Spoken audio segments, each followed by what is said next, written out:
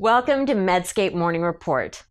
A new study adds more proof that gout should be managed like a chronic disease using a treat-to-target approach to uric acid levels. The researchers looked at a cohort of almost 1,200 patients attending a gout clinic between 1992 and 2017. 92% of the patients were men with a mean age of 60. They'd had gout for about 7 years and averaged 3 to 4 flares per year.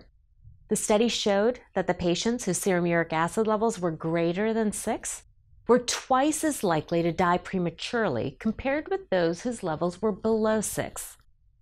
Optimizing uric acid levels has long been a goal in gout management to reduce long-term morbidity, including cardiovascular and chronic kidney disease. But now, patients and providers need to talk about improving survival when choosing treatments that aim for a stable uric acid level less than 6.